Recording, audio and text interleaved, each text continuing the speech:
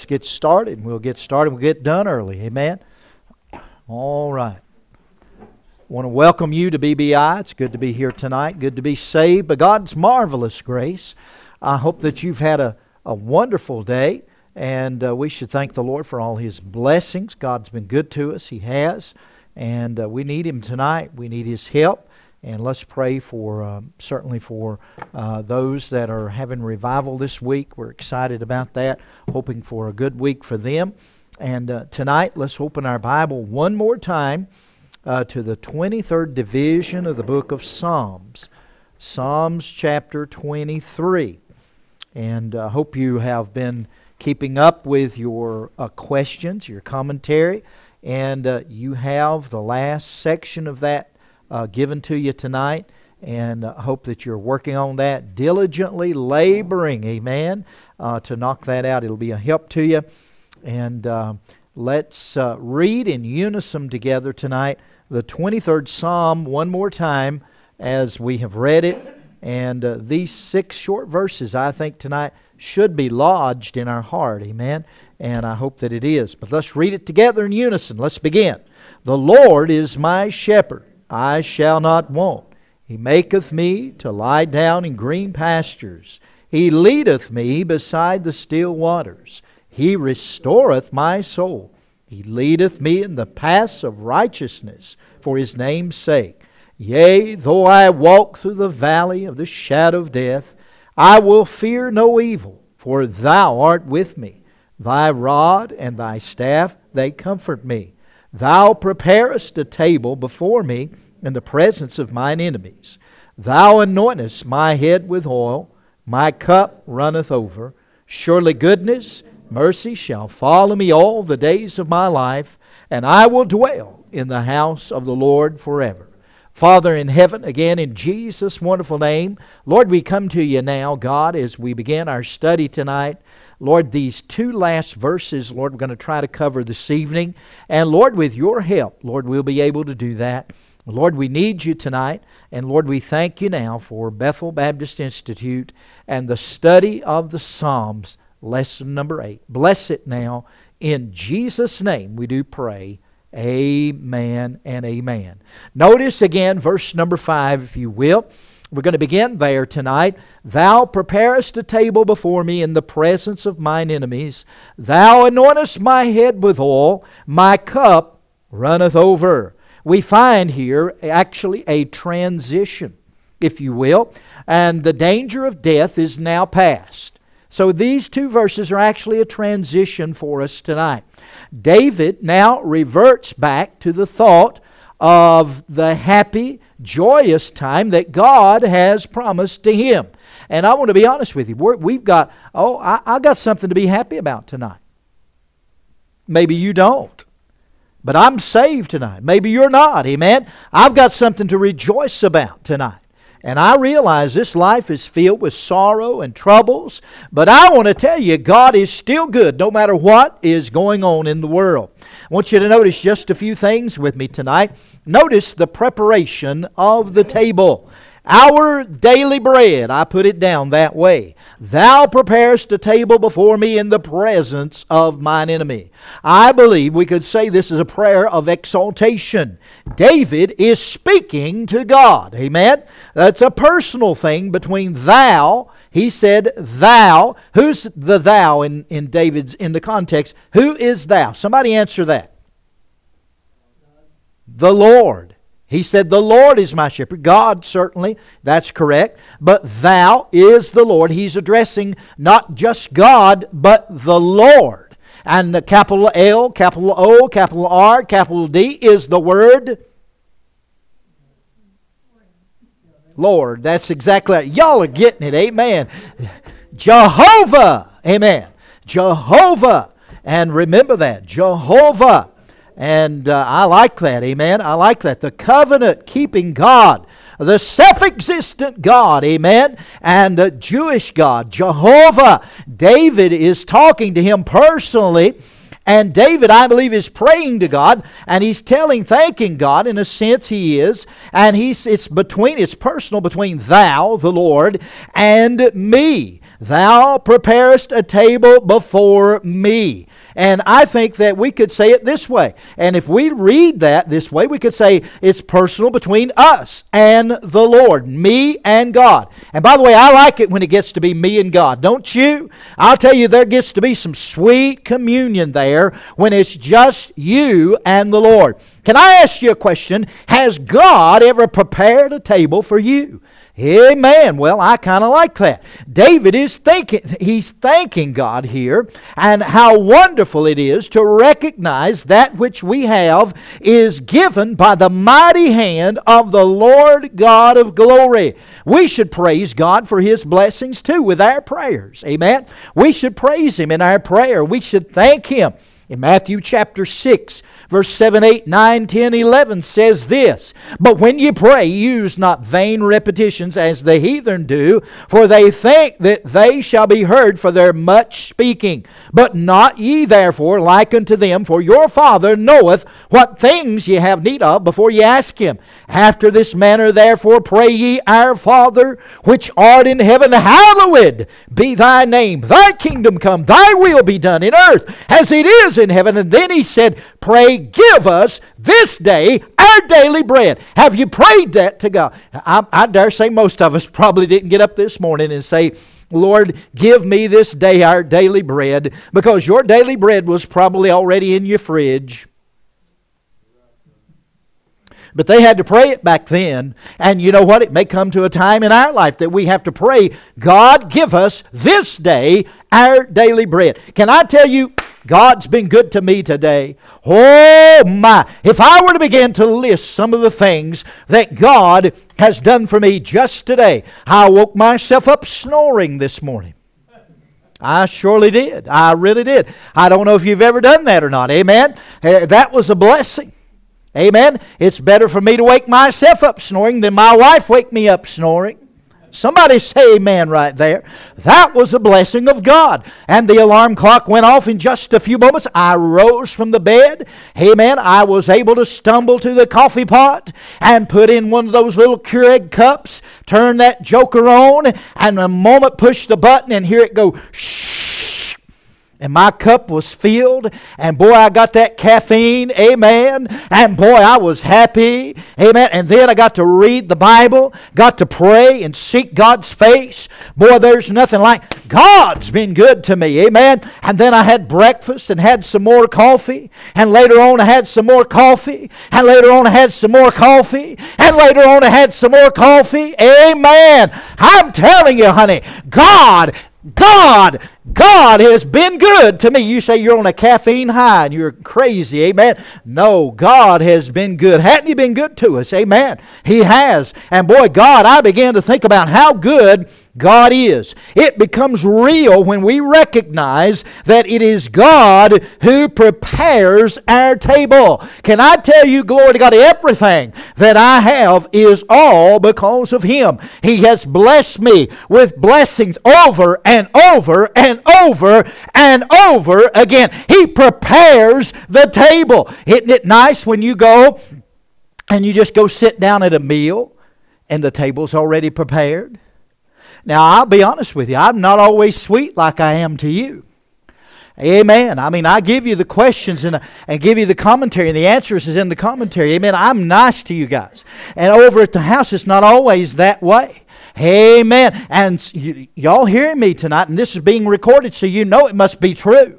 So, every once in a while, I'll be a little snarly. You know what that is. Any of you men ever been snarly? Amen? Yes, sir. And boy, my wife knows exactly how to pay me back on that. She'll forget to get my water, amen, or pour my drink, get my silverware, get me a napkin. She'll forget about that. But isn't it nice, amen, when she has the table prepared and it's set, Brother Tony, and all you have to do is walk over and sit down, amen. Sometimes I am so lazy, I just want her to cut my food up, amen. She don't ever do that, but I'd like for her to. Ain't God been good to us? Think about it. He has set the table tonight. God is good to us, isn't He? Amen. Can I get a witness tonight? Has God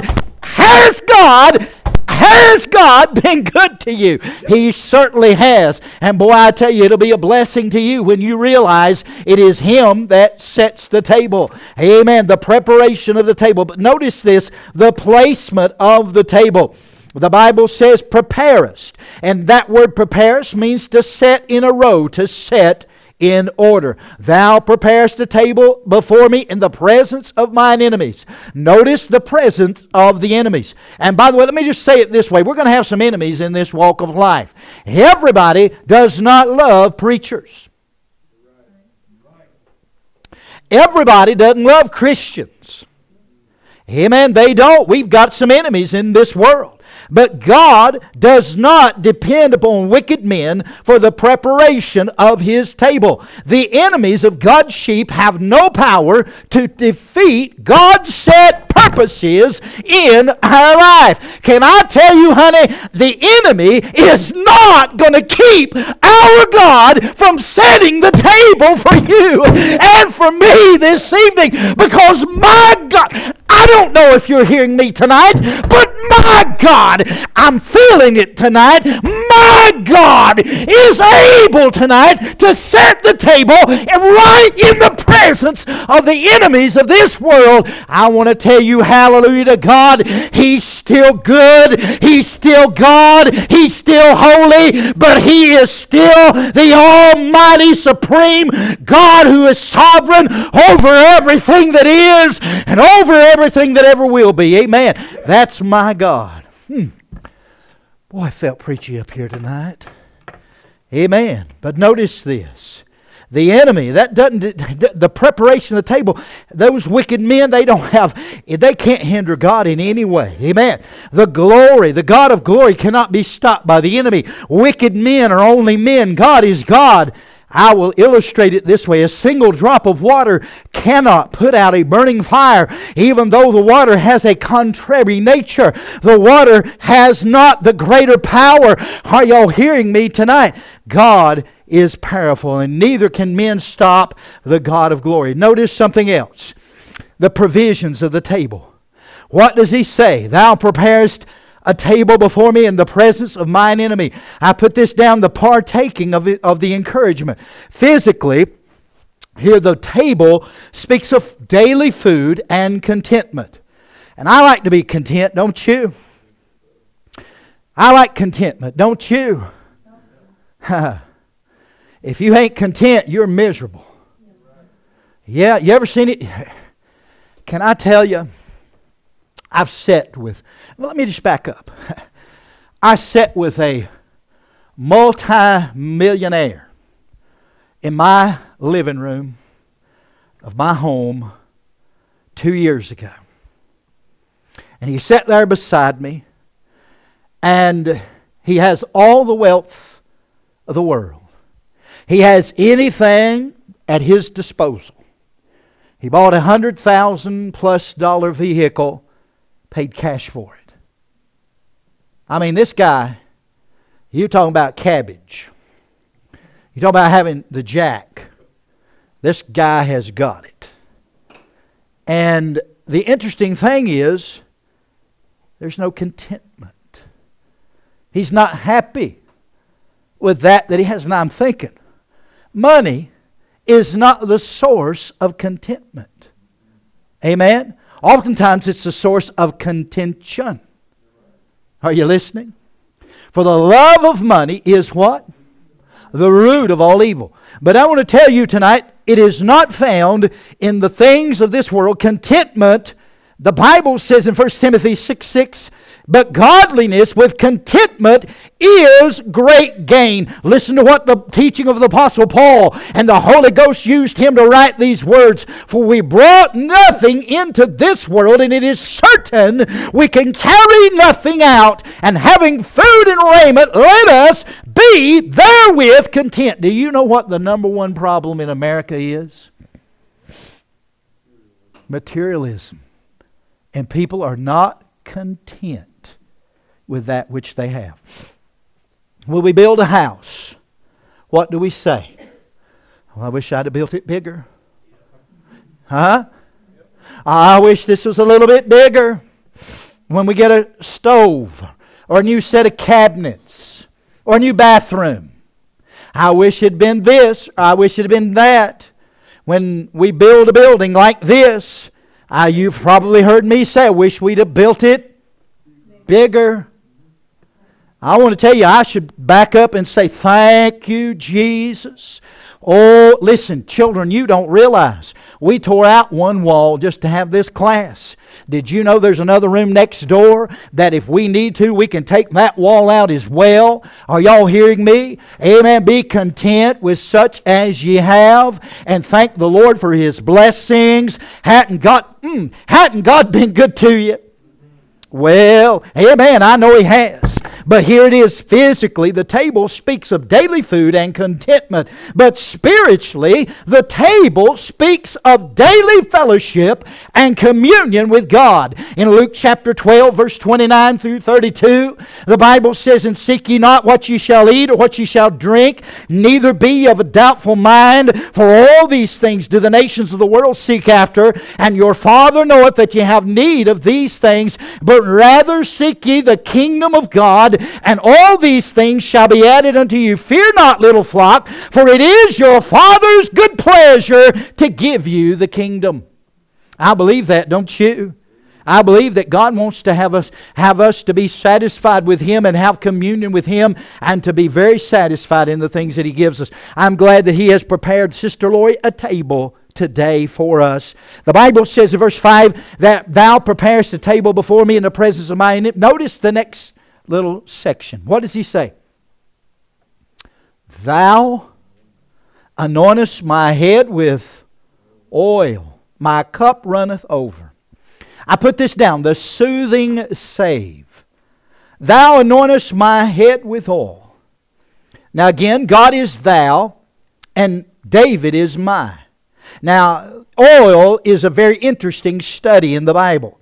In fact, the very first two times it's mentioned deals with a man that I'm preaching about right now on Wednesday nights named Jacob, and a place called Bethel of all places, amen, and where he offered up a sacrifice unto God. Now, there are three physical qualities of oil: the smoothness to the skin, brightness to the sight, and fragrance to the smell. So it's interesting as you think about the physical qualities of oil. Jacob sacrificed unto God. In Genesis 28, verse 18 and 19, the Bible says, And Jacob rose up early in the morning and took the stone that he had put for his pillows and set it up for a pillar and poured oil upon the top of it. And he called the name of that place Bethel. But the name of that city was called Luz at the first. And you go all the way over to chapter 35, verse 14 and 15. And the Bible says, And Jacob set up a pillar in the place where he talked with him, even a pillar stone, and he poured a drink offering thereon,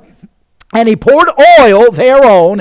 And Jacob called the name of that place where God spake with him Bethel. Bethel means the house of God. And on in the Bible, or back in the Bible, we find in the book of Exodus, if we were to turn back there from Psalms, we would find that God called Moses to instruct the children of Israel to give an offering unto the Lord. In the book of Exodus chapter 25, verse number 1 through verse 8, let me read these verses to you. And the Lord spake unto Moses, saying, Speak unto the children of Israel, that they bring me an offering of every man that giveth it willingly with his heart. Ye shall take my offering. By the way, if you give it, could I preach right there? When the offering plate goes by you, you give it begrudgingly. You know what you should do? You should have stuffed it in your old dirty sock on your left foot. Because I want to tell you, honey, that's about all you're going to get out of it. Amen. You better just hang on to it. If you give it grudgingly, unwillingly, without a willing heart, you just as well to keep it, because you're going to need it, friend. I'm going to be honest with you. But you give it willingly and lovingly and say, Yes, Lord, I release my offering to you, and Lord, may it be used to bring honor and glory, and I give it with a willing heart. By the way, God does not need your money, amen. He already has it. He owns everything that you have. Whether you realize it or not, you say, It's mine. No, it's not. God is only letting you borrow it for a little while. Now, I've already read where you come into this world, and if you came in the same way I did, you came in with your behind naked. Say amen right there. It was a little bit embarrassing, amen? But nevertheless, that's the way we all came into this world. I don't think I know anybody that was born with a suit and a necktie around their neck, amen? And boy, if they had it, they'd have been in bad shape. I don't reckon I ever seen anybody born that way. Every single one of us came into this world without one thing, without even an article of clothing. And can I tell you, when we leave this world, we'll take exactly what we brought into it with us when we leave. Can I tell you, everything that we have is what God has given to us. And I've seen people hold back and say, oh, I just don't know if I can turn loose of this. The blessings of God come when you have a willing heart. I'm just preaching. Amen.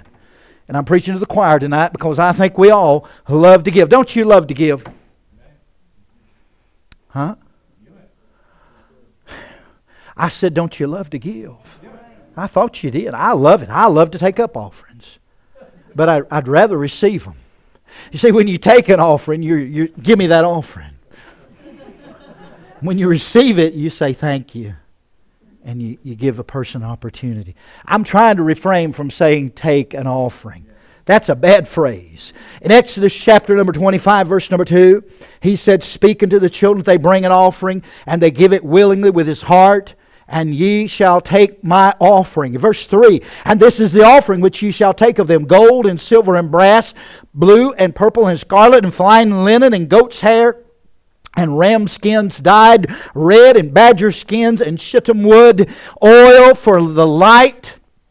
You'll get that in a moment. Spices for the anointing oil, and for sweet incense, onyx stones, and stones to be set in the ephod and in the breastplate, and let them make a sanctuary that I may dwell among them. So we can say, but what we've read tonight, that oil had something to do with man's approach to God in the Old Testament days. In Exodus chapter 27, we'll read about the pure oil that was to be made, and that the light of the lamp was to burn continually in the Old Testament tabernacle. It was to never go out. In Exodus 29, verses 1 and 2, if we were to read there, we would find that the oil was used in the making of the unleavened bread, which I believe to be a symbol of the unbroken body, or the broken body rather, of Jesus Christ on the cross. In the same chapter, I turn there for a moment. The oil has significance in the office of the priest. Turn over to Exodus 29. Let's read verse 5 through to verse number 7, then we'll drop down into verse 20. Exodus 29 and verse number 5. And thou shalt take the garments and put Aaron the coat and the robe of the ephod and the breastplate, and gird him with the curious girdle of the ephod. Verse 6. And thou shalt put the mitre upon his head, and put the holy crown upon the mitre. Verse 7. Then shalt thou take the anointing oil and pour it upon his head and anoint him.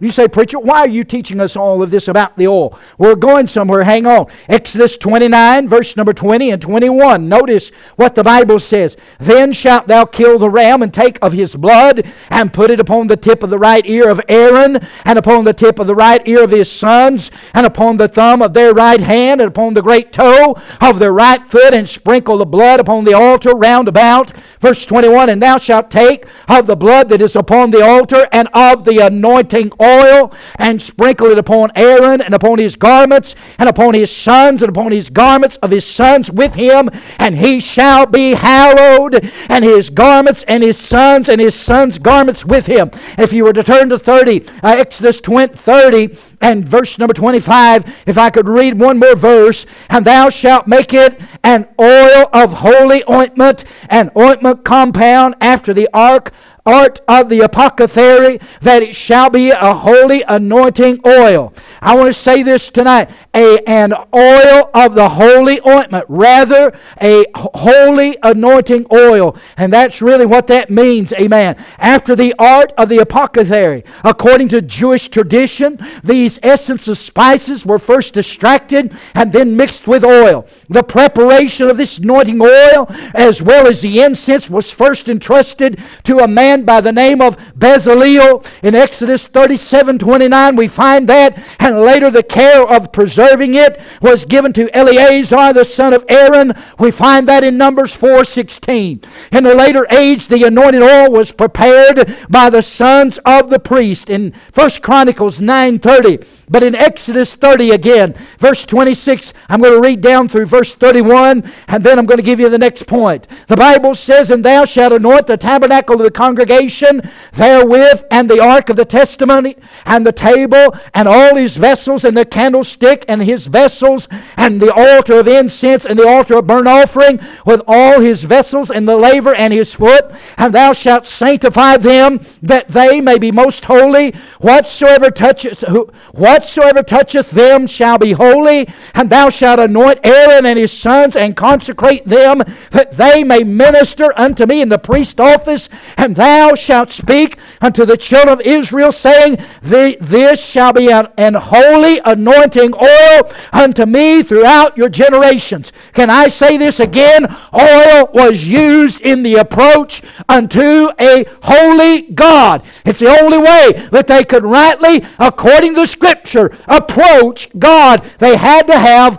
oil. If you'll notice again, let me say something else. Oil was used in a man being set apart for service for the Lord. You recall Saul was the first king of Israel, and the Bible says in 1 Samuel chapter number 10, "And Samuel took a vial of oil and poured it upon his head and kissed him and said, Is it not because the Lord hath anointed thee to be captain over his inheritance?" David, the second king of Israel. 1 Samuel 16, if you'll turn there. And verse number 13, the Bible says, "Then Samuel took the horn of oil and anointed him in the midst of his brethren, and the Spirit of the Lord came upon David from that day forward. So Samuel rose up and went to Ramah." Solomon, the third king of Israel, was anointed oil before being made king. Amen. As the Lord had been with my Lord in 1 Kings chapter number 1, the Bible says, "Even so be he with Solomon, and make his throne greater than the throne my king of Lord David." And verse 39 of chapter 1 of 1 King, "And Zadok the priest took a horn of oil out of the tabernacle and anointed Solomon, and they blew the trumpet, and all the people said, God save King Solomon." Can I say it this way? Oil was used by Jacob in the sacrifice at the altar of Bethel in chapter 35 of Genesis. Oil had something to do with man's approach to God in Old Testament's days. Oil was used in the making of unleavened bread, and without it you would not have unleavened bread. Are you ain't hearing me tonight. Did you know it took the oil? Oh yeah, we wouldn't have had a Savior, my friend. Oh yes, that's a great type there. Oil was used in setting apart the kings of Israel before they took their position. But we find in the New Testament book of Matthew, if you'll just hold on just a second, and I'm going to read. If you want to turn to John chapter 12, I'm going to read in just a moment. But oil is talked about there many times. Jesus taught the parable about the 10 virgins with their lamps. 5 were wise, 5 were foolish. In Mark chapter 6, Jesus sent the disciples out to preach, and they anointed many with oil who were sick, and they were healed. But in John chapter 12, in verse number 1, the Bible says, "Then Jesus, 6 days before the Passover, came to Bethany, where Lazarus, which had been dead," glory, I want to run right there, "had been dead," past tense. Oh yes, "whom he raised from the dead. And when they had made him a supper, and Martha sat, but Lazarus was one of them that sat at the table with him, then Mary took a pound of ointment of spikenard, very costly, and anointed the feet of Jesus, and wiped his feet with her hair, and the house was filled with the odor of the ointment. Then saith one of his disciples, Judas Iscariot, Simon's son, which should betray him, was not this ointment sold for 300 pence and given to the poor? Then he said, not that he cared for the poor, but because he was a thief, and he had the bag, and bare that which was put in therein. Then Jesus said, Let her alone. Against the day of my burying has she kept this. Here it is that Jesus Christ, the King, was anointed before his crucifixion. He is, by the way, King of kings and Lord of lords. I believe that, don't you? Oh yes. Can I tell you there's some other kings too? Did you know that? They are. The Revelation teaches us there's some kings and priests in heaven.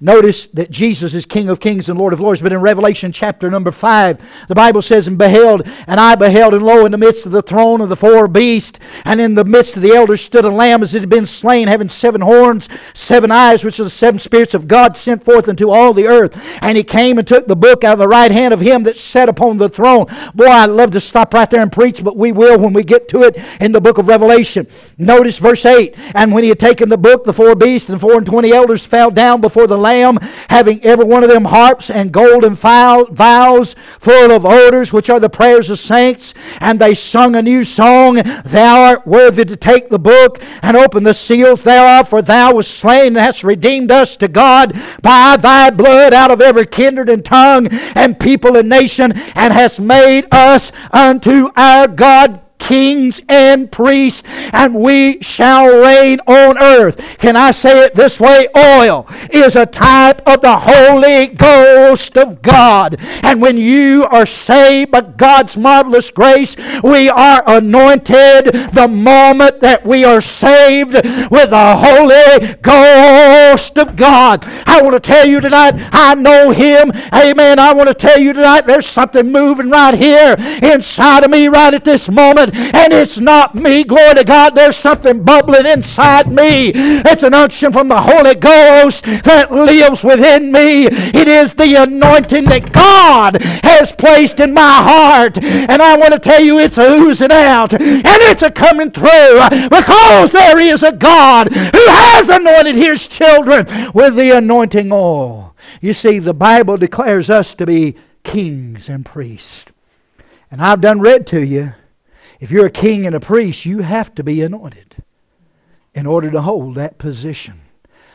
You see, God doesn't do anything halfway. And tonight we should be glad of that.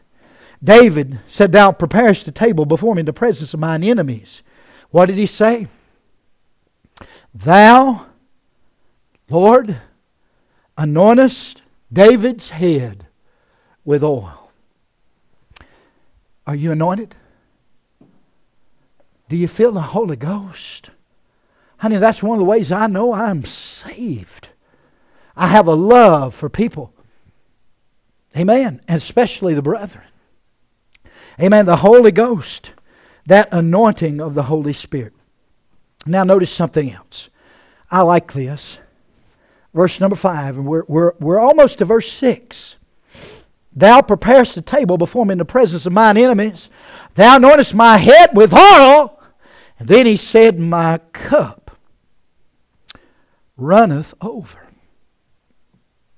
I put down the surplus of supplies. The cup. Think with me for just a moment. Hospitality in the Western culture, and especially in America, is something that we lack. Know very little about hospitality. The first time I went to India, I was taught hospitality. They took us to a church that had been, several of the people had been drug out of their homes and beaten, murdered, and actually their bodies were burned in the street. And they burnt their church down. They took us, and when we drove up, out in the courtyard of that church, Brother Tony, they had chairs sitting out there. And they said, y'all just sit right here and wait. We sat there about 10 minutes, and here come a delegation of Christians. And they had pans, they had towels, and they washed our feet. And they served us out of their poverty. You say, what did they serve you? I have not an idea of what it was. We went to another church that had nothing to offer. They washed our feet. And I watched a little 10-year-old boy climb up a coconut tree and cut coconuts and bring them back down. And he took a knife, a machete, Brother Tony, cut the top off, and he brought it to me. And I don't know how you feel about it, but I hate coconut milk. I hate it. It gives me indigestion. I do not like it. But I took that and I drank every drop, and I thank God for it. Because they served out of their poverty. We know very little of hospitality. But in Bible times, an overflowing cup is symbolic of something. Now, I need 2 participants. Sister Anna, Sister Lori. Y'all would be good ones. I'm always picking on the guys. Tonight, I'm turning the table. Now, if you were a stranger, they're a lot slower than the guys, I'll tell you. If you were a stranger, stand right up here, right up front, and you come to somebody's house, the first thing that would be done for you is you would be given a cup of water. Now,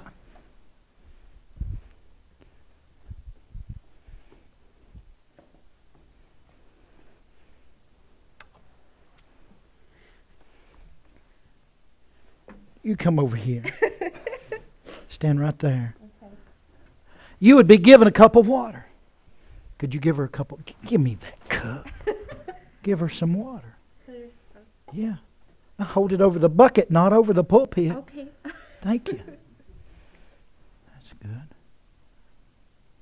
Yeah.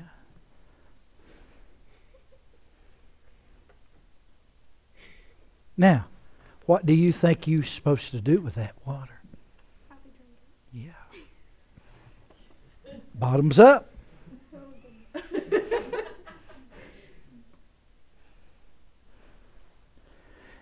And as you drink that water, keep drinking. You would stand there and watch her, and you would put more water in it as she's drinking it. Don't let it. Don't. Yeah.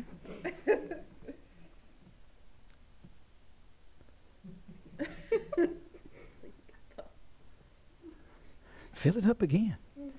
As she drinks it out, you fill it back up. It's interesting. That's the way they did it. And I'm going to be honest with you, it was a blessing. It was a blessing. You would drink the cup and they would refill it. And you would drink the cup and they would refill it.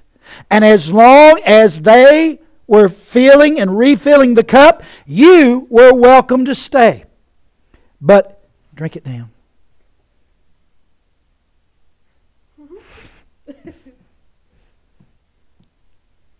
She's drinking it down. No.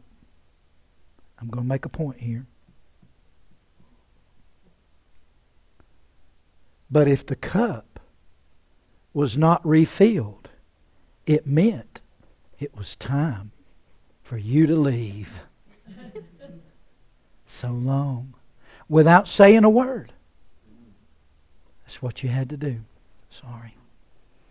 Bye. But you know, if you were a visitor, Haley Phipps,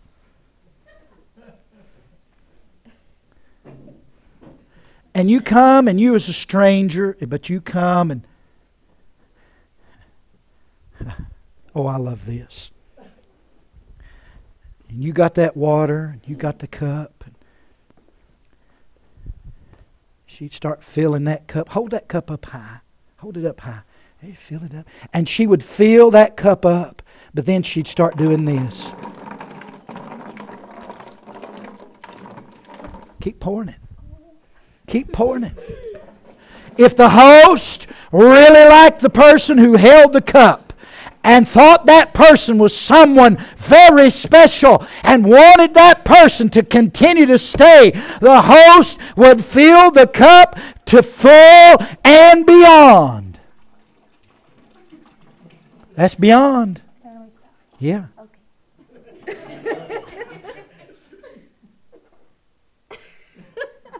Drink your cup. Oh. You got your bucket. Get your gallon. Oh, Oh. great. No, I won't be one.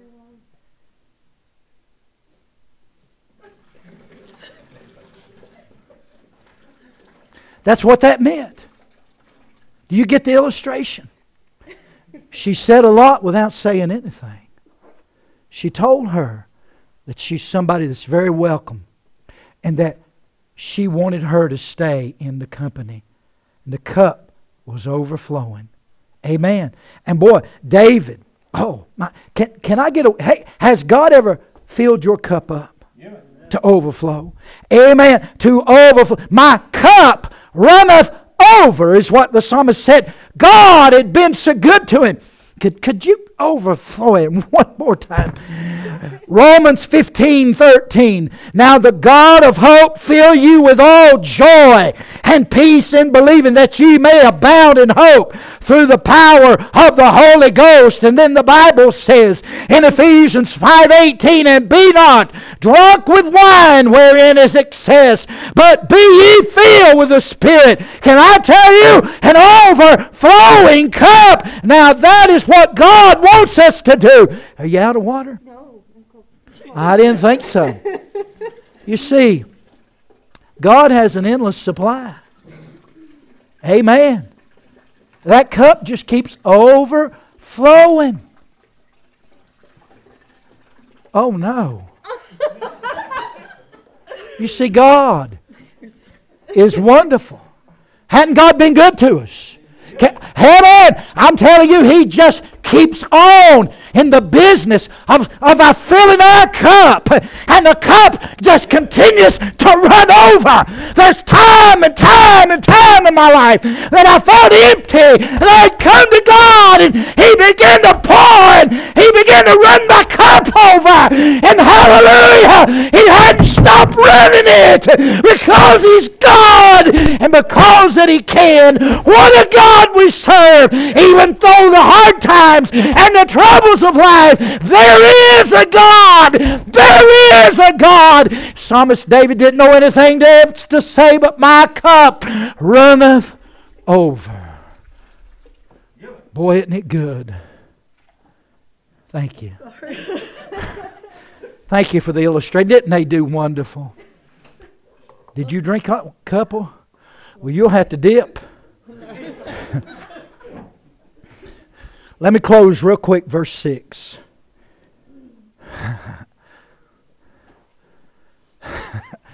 I'm still not done with the overflowing cup. I'm so glad that my God is able. I got time, I want to tell it. My grandchildren were out of town all last week.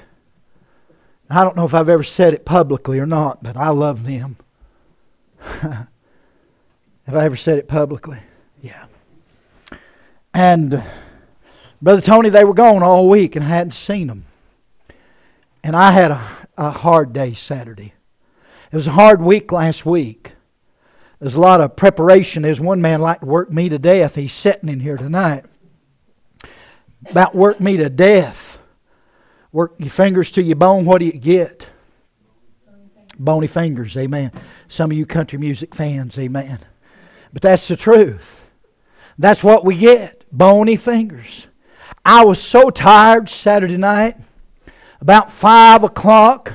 And I went over, and everybody knows what a lazy boy recliner is. I sat back in that thing and it just enveloped me. And I said, I am down for the count.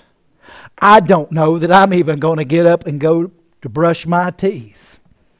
I said, I'm going to just camp out right here because I was wore out. My wife walks over. She says, honey. I said, yes, baby doll. She said, your grandchildren want to see you. I said, well, hallelujah. I said, send them down. She said, no, they want you to come to their house. And I thought to myself, I'm tired. I am wore out. But somehow or another, there was a little something in me that itched me out of that recliner. And we got in the car and we rode up that mountain. And we get out of the car, and I'm going to be honest with you, y'all, you don't know what it's like to hear an Indian, a Native American war whoop. My granddaughter came out the door and she Pop, and my grandson, he usually just gives me a "how you doing, Pop," and goes to Grandma, but not Saturday. Oh, he wanted me to take him, so I grabbed him, and he was hugging me, and I mean, it was just like we'd been apart for a long time. And he went up, and he pointed up to the hill. And on top of that hill, there's a swing set. And I thought, I am not able to walk up that hill. This boy weighs 30 pounds, and he feels like lead, and I'm just wore out. My legs are sore. My back hurts. I'm hungry.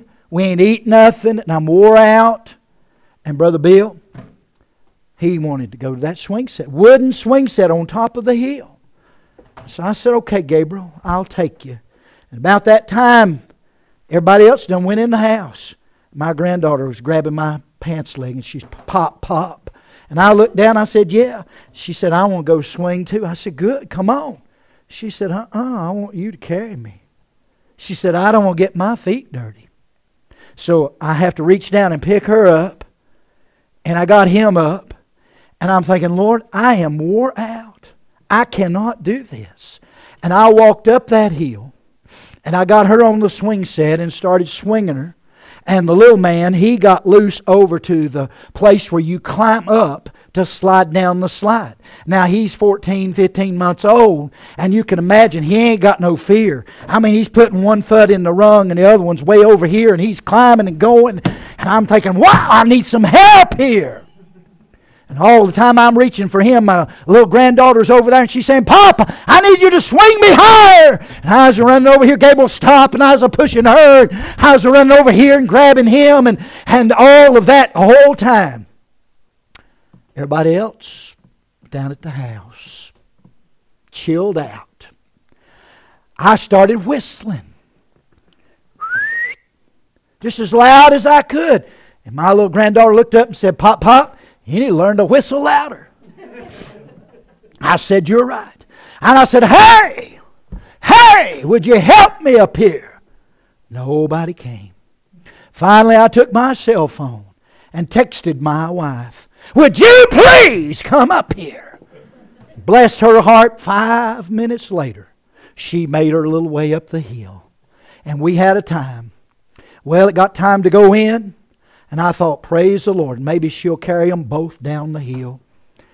Little Gabriel looked over at her, and she went, "Come on, cutie." And he went, Pop, Pop.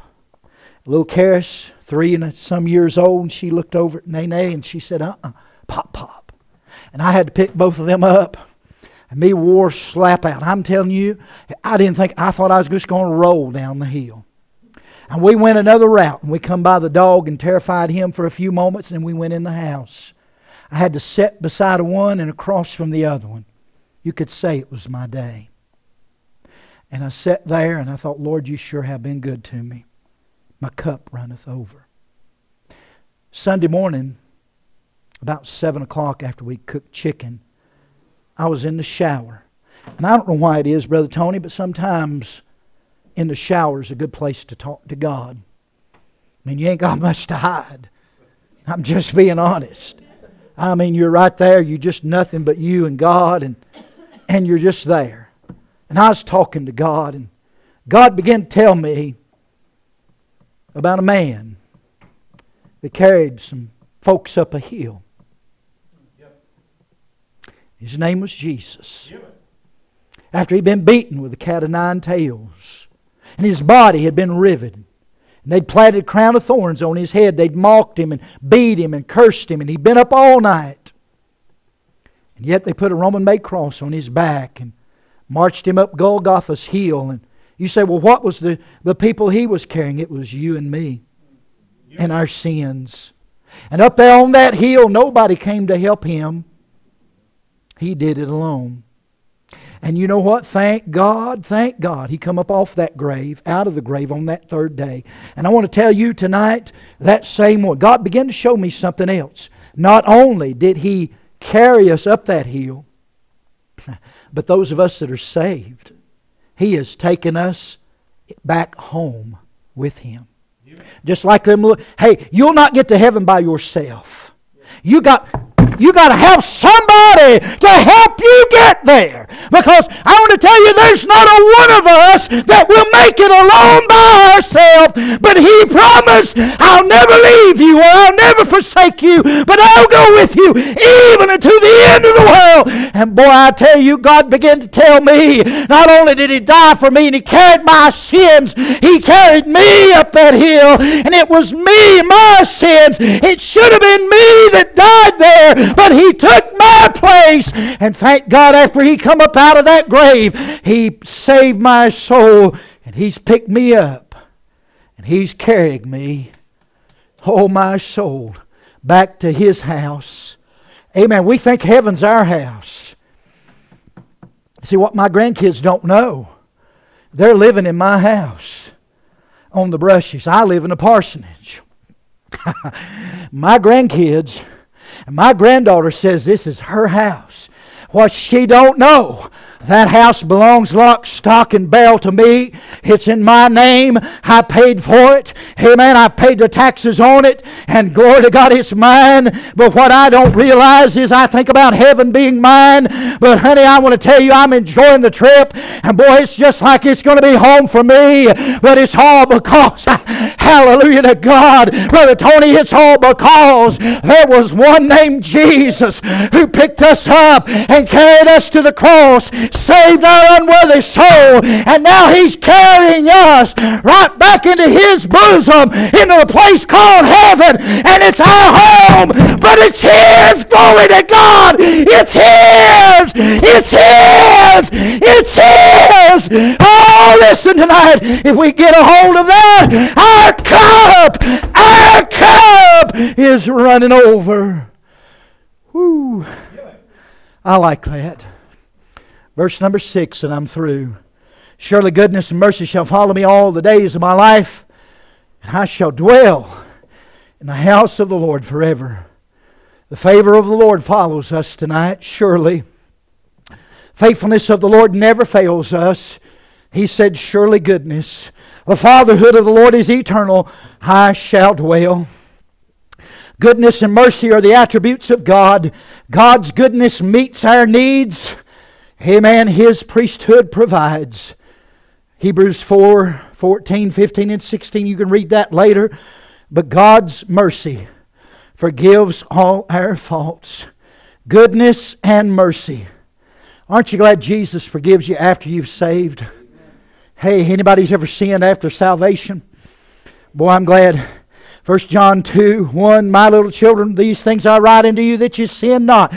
And if any man, and can I say it, or woman sin, we have an advocate with the Father, Jesus Christ, the righteous. Goodness cares for the temporal. Mercy cares for the spiritual. Goodness leads to repentance. Mercy leads to regeneration. Goodness calls the prodigal to come back home. Mercy ran to meet the son. Goodness is God's hand. Mercy is God's heart. Goodness His person reveals. Mercy reveals His pity. A shepherd leads us. Goodness and mercy are our rear guards. Amen. And we need that. Most shepherds always have two sheepdogs. Mr. Spurgeon calls goodness and mercy two heavenly messengers. And then he said this, and I will dwell in the house of the Lord forever. The word dwell means to abide, it means to remain, it means to continue. The word house is a home. It's not just a lodging. A home for the people of God. A home in the presence of God. House means presence. Abraham looked for it according to Scripture. John saw it according to Scripture. And one day you and I who are saved will experience it according to the Scripture. If I could read those two verses one more time. Thou preparest the table before me in the presence of mine enemies. Thou anointest my head with oil. My cup runneth over. Surely goodness and mercy shall follow me all the days of my life, and I shall dwell in the house of the Lord forever. Father, we love you. And Lord, I sure thank you for being my God and my Savior. Father, I love you, and God, I know that you loved me long before that I ever loved you.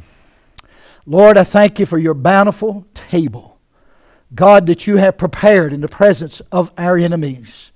Lord, I want to thank you for the anointing of oil, the Holy Ghost. Lord, I want to thank you for filling my cup. God, just refilling it and filling it till it overflows. And Lord, I'm glad that goodness and mercy are following after us. And Lord, we sure need that. We need your goodness and mercy. But one day after a while, oh, we're going to dwell.